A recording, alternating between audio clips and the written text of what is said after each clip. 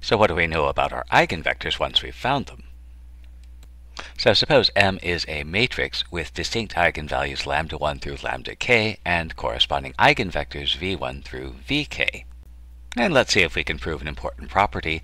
If one eigenvector is a scalar multiple of another eigenvector, then it must be for the same eigenvalue. And again, part of the reason for proof in mathematics is that it reinforces things that we should know or understand. And in this particular case, the important thing that we want to know and understand is what an eigenvalue-eigenvector pair is. And so remember that we have an eigenvalue-eigenvector pair when the matrix applied to the eigenvector gives us a scalar multiple of the eigenvector. And that means the one thing I do know about Vi and Vk is that since Vi and Vk are eigenvectors, then we know that the matrix applied to Vi gives us lambda I times Vi, and the matrix applied to Vk gives us lambda k times Vk. What else do we know? We know by assumption that Vi is some constant times Vk. So when I apply the matrix M to Vi, it's the same as applying the matrix M to constant times Vk, which means it's constant times the matrix applied to Vk, and since Vk is an eigenvector, that's going to be lambda k times Vk. So we can put that together. Since Vi is an eigenvector, we have the matrix applied to Vi equals lambda I times Vi. Since Vi is constant times Vk, and Vk is an eigenvector, then the matrix applied to Vi is also C times lambda k times Vk.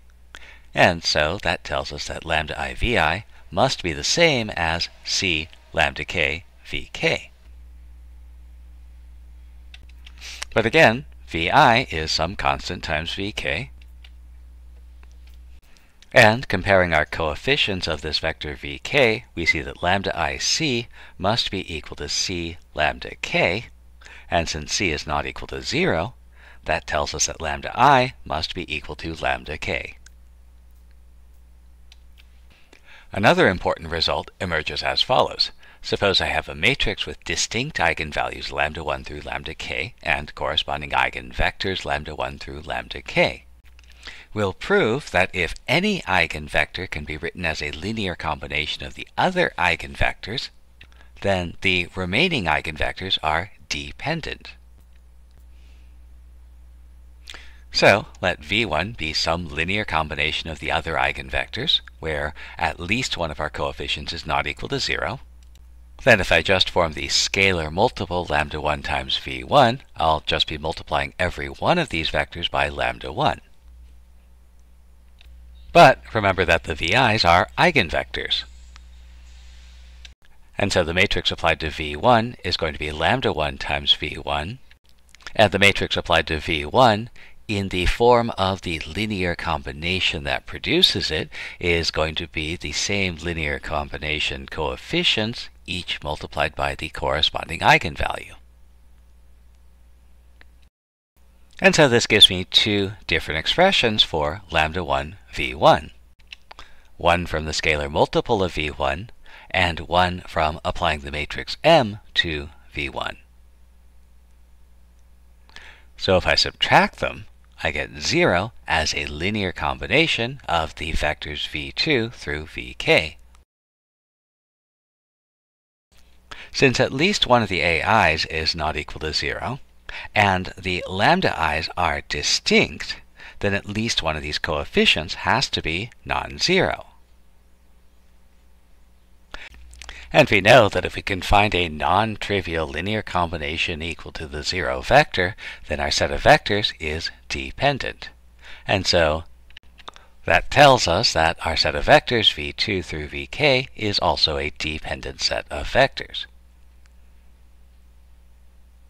Now this leads to an important result.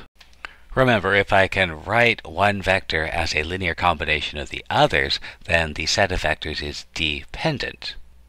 And so if any eigenvector can be written as a linear combination of the remaining eigenvectors, then the remaining eigenvectors will form a dependent set. So if I can write v1 as a linear combination of the eigenvectors v2 through vk, then what we just showed is the vectors v2 through vk are dependent. But that means I can write v2 as a linear combination of the remaining vectors v3 through vk. And the problem we just did shows that the remaining vectors v3 through vk form a dependent set. And so that means I can write the vector v3 as a linear combination of the remaining vectors. And so on and so forth. Lather, rinse, repeat. But if I do that, sooner or later I run out of vectors. And what I'll end up with is the next to last vector as a linear combination of the last vector. And so eventually we'll find one eigenvector to be a scalar multiple of another. But this can only happen if they're eigenvectors for the same eigenvalue. And our underlying assumption is that these are eigenvectors for different eigenvalues.